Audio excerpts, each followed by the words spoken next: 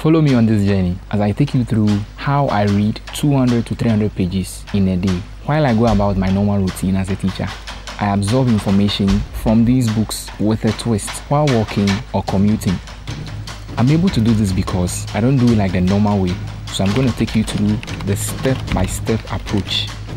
After I've decided on the books to read, I wouldn't do it like the normal way you all do it, where you just go to the chapter 1 and you begin reading. Because of how I do it, I'm always not stressed up. I sleep easily and I look smart all the time. And this is what I want to show you.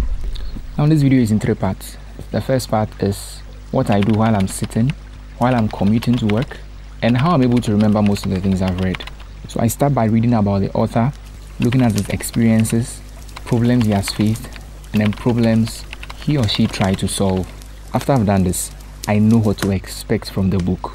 So I start with the table of content, then I begin to look through to see if I'm going to taste, swallow, chew, or digest the information in the book, as stated by Francis Bacon.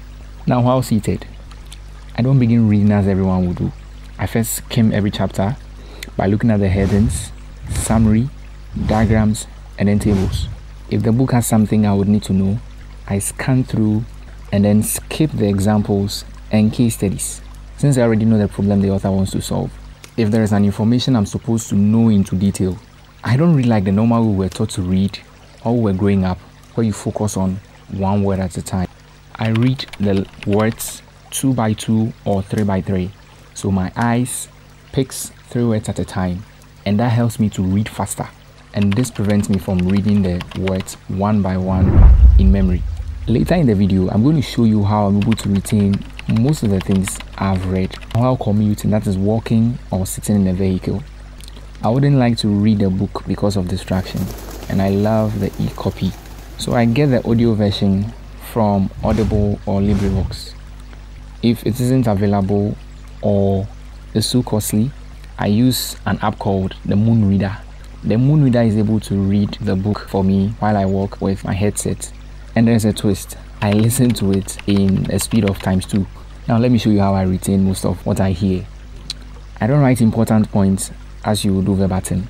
I write the important points in a paraphrased form.